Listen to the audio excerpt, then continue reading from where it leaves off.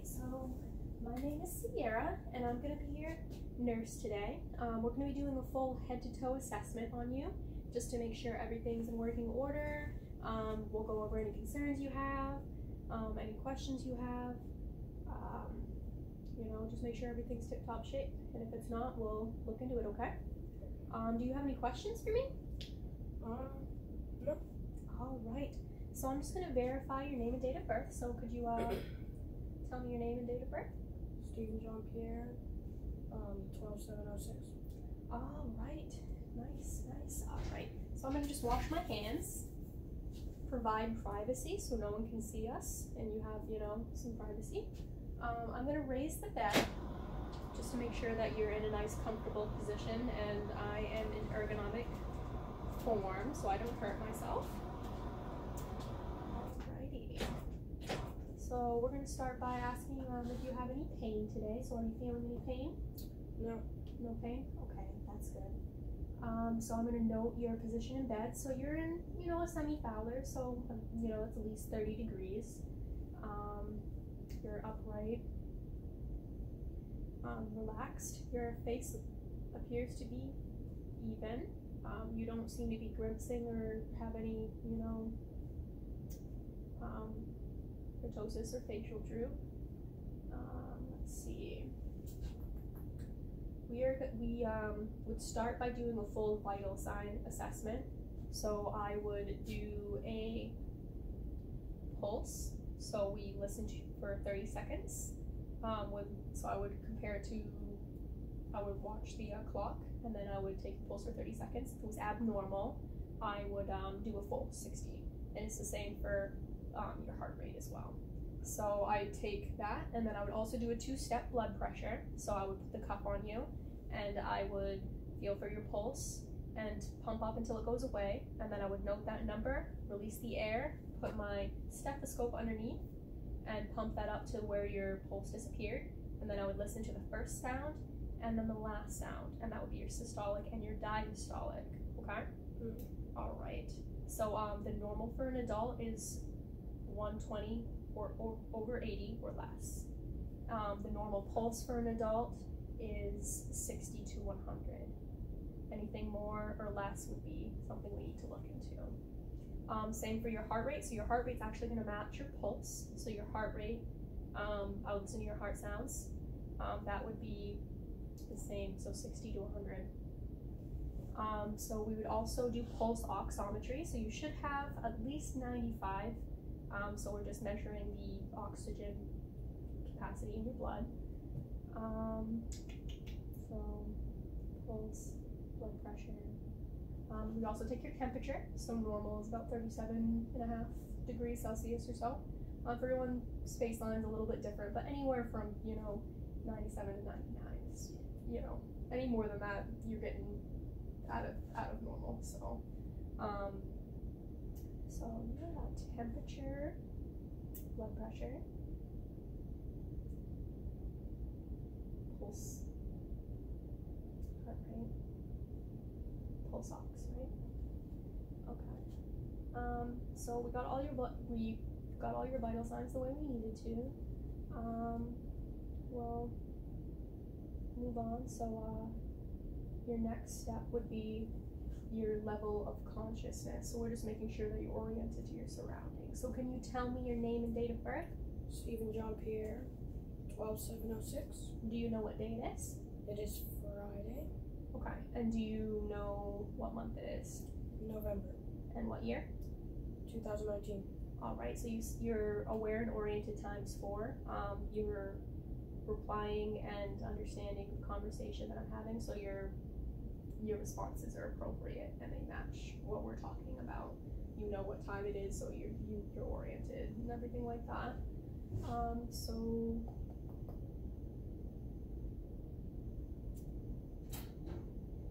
we'll move on to your skin. So your skin looks dry, intact, and pink, or your normal. There's no presence of lesions or any bed sores, which wouldn't be good. We also want to check for bruises, anything like that. You're not diaphoretic, which is sweaty. So overly sweaty could be a sign of heart issues. We just make sure that everything's nice and, you know, the way it needs to be. Let's see. Your skin's warm.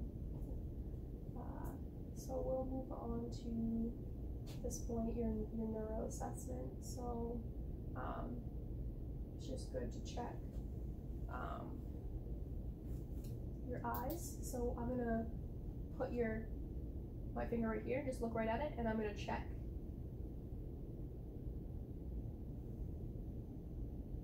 All right, so we check for perla, so just making sure that your eyes are round, reactive, even, matching, lateral. When we shine the light into it, 3 millimeters is normal for your eyes to react. You're able to follow commands at this point, so why don't you just do this for me? Put your hand finger to your nose. All right, so you can follow commands and you can understand. You're able to communicate pretty clearly. I'm also going to check, so we just need to be able to see if you can tell the difference between these two feelings. So dull and then sharp. So that's good. You can feel the difference between those two? Mm-hmm. All right. So that's nice and good. I'm not noticing any, when you put your hand out like this, I'm not noticing any tremors. So no tremors present. Everything seems nice and intact. I already checked your level of consciousness. Everything was good there.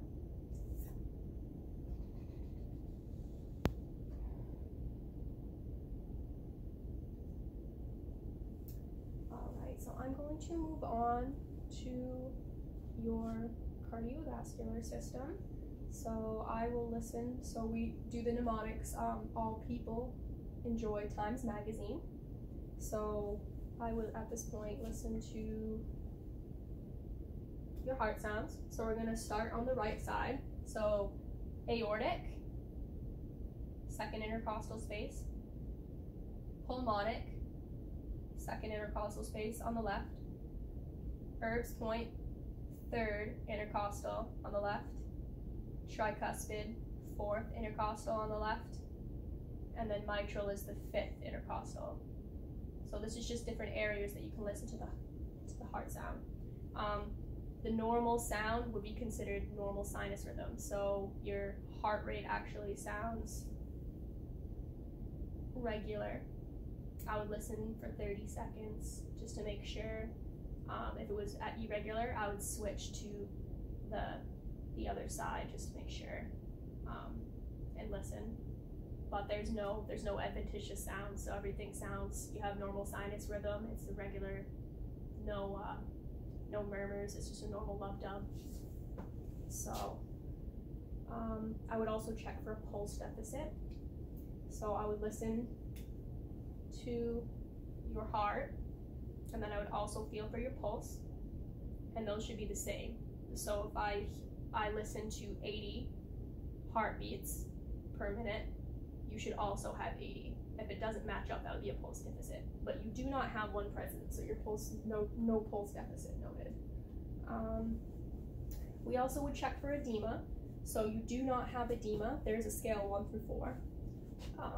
But you have no edema present, so that's good. We also check for your cap refill. So we're just making sure that your blood can return to where less than 3 seconds, so that's good.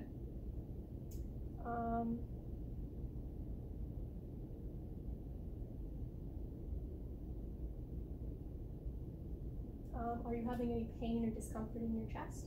No. No? No pain? Okay, that's good.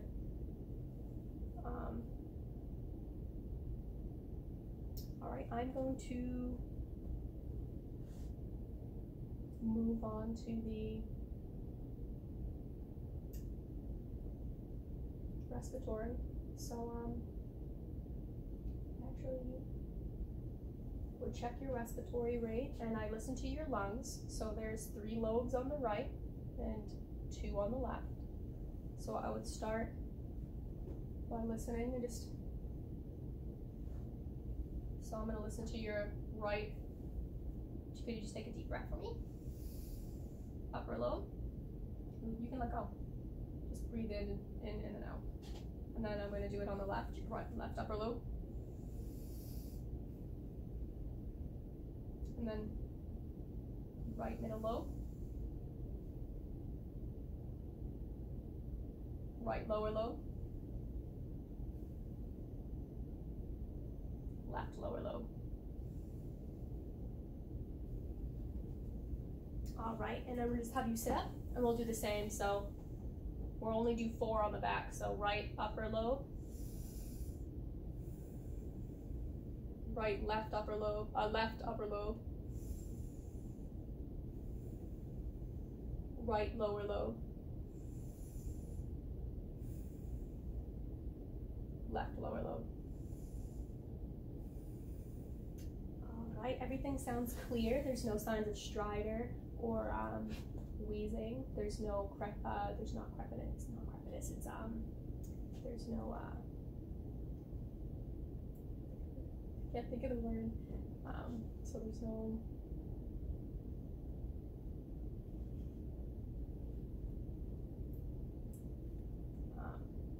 there's no adventitious lung sounds.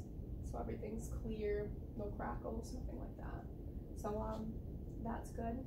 I note when I first start checking your respiratory if there's any nasal flaring or orthopnea. So you seem like you're able to breathe pretty relaxed. You're not having any issues. You said you're not having any pain or discomfort in your chest.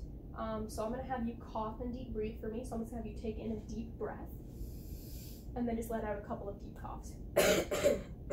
Does that hurt? Is there any problems? No discomfort? No? Okay. So you do not have sputum come up, but if you did have sputum, we would note the color, the consistency, if there's any odor, anything like that, because it could be, there could be a signs of infection, but no secretions, so that's good. So respiratory, the regular respiratory rate is, between 10 and 20 for an adult. I did that in your vital signs, so everything seems pretty good. You're not having any labored breathing. So at this point, I'd move on to your gastrointestinal. So I would just check your mouth. So if you can go for me. All right. So your mouth is pink, moist, and intact. Your dentition is good. No signs of dental decay. Your tongue is pink, midline, and moist. Can you swallow for me? Are you having any pain or difficulty swallowing? No? Okay, that's good. So we also check for your vowel sounds, which we start we do a clockwise manner. So we start in the right lower quadrant, right upper quadrant, left upper quadrant, and then left lower quadrant. If we thought that there was no vowel sounds, we would need to listen to it for a full 5 minutes just to make sure that there really isn't any sounds, because sometimes it can be a little bit less active, and that doesn't mean that you're not having any, it's just there's not as many to hear. So if they're not present, if I think I'm not hearing anything, I need to listen for a full 5 minutes before I determine that. So I would move on after I auscultate and I inspect your abdomen, make sure everything's feeling comfortable. I would actually palpate, so just making sure, in each quadrant, so the right lower, right upper, left upper, and then right lower, left lower. Just making sure there's no pain or abnormal, So are you feeling any pain when I palpate at all? No? Okay, that's good. You don't want to feel any pain or any discomfort. There shouldn't be any, weird lumps or anything sticking out. We would check for, so you can get hernias if you push too hard or like lift something too heavy. So you can get inguinal hernias in your inguinal canal, and you can also get like, so we would check for stuff like that. So I'm also going to ask you about how regular you go. So how often do you defecate? What's normal for you? How often do you poop? Usually once a day to once every 2 days. Okay, and that's normal for you? Are you having any issues, any pain or discomfort going? No. No? Okay. And your diet, how do you feel like you're tolerating, or are you having anything that's making you sick, or you're tolerating well? Okay. Do you have any pain or bleeding? Any hemorrhoids? No? Okay. That's good. So I'm going to move on to your genital urinary. So I'm just going to ask you a few questions about urination. So are you having any pain or discomfort urinating? No. No? Okay. Do you have any issues starting or like, being able to go? No.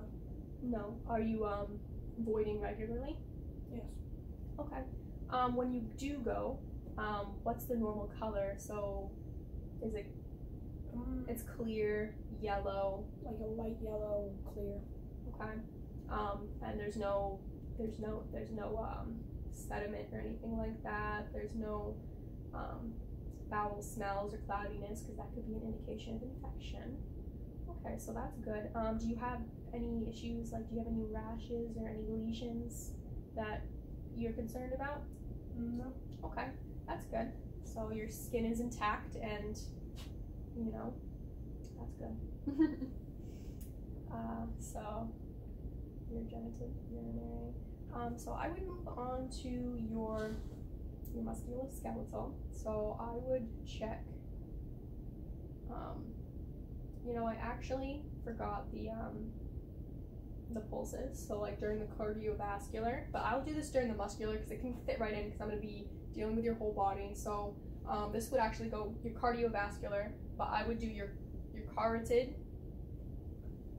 brachial, radial, femoral, popliteal, posteriotibial, and then dorsal pectoralis. So that's part of the cardiovascular, but I forgot that part. But I just included it in your musculoskeletal. So I'm just gonna make sure everything's working pretty good for you. So I just have to, can you do this with your wrists? Your range of motions. Okay. How about with your elbows? And then same with your arms. All the way up, all the way down. Same with your neck, forward and back. Okay. And then could you do the same with your ankles, up and down? And same with your hips, out to the side and back on both sides. Alrighty, looking pretty good. Alright, so I'm also gonna do your muscle strength at this point. So I'm just gonna put my hands up, and then you're gonna press up against my hands. Alright, and then press down. And I'll do the same for your feet. So press up against my hands, and then down against my. Alright, so your muscle strength is 5+ in all your extremities, which is to be expected. That's the normal finding.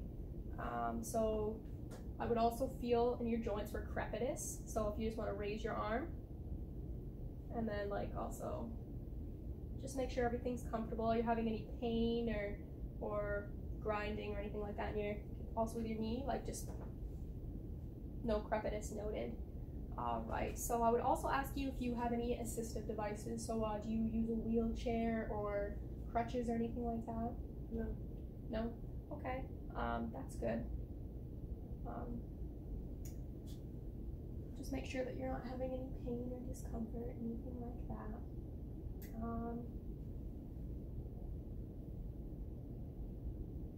Okay, so at this point, I'm all done my assessment. Do you have any questions or need anything from me?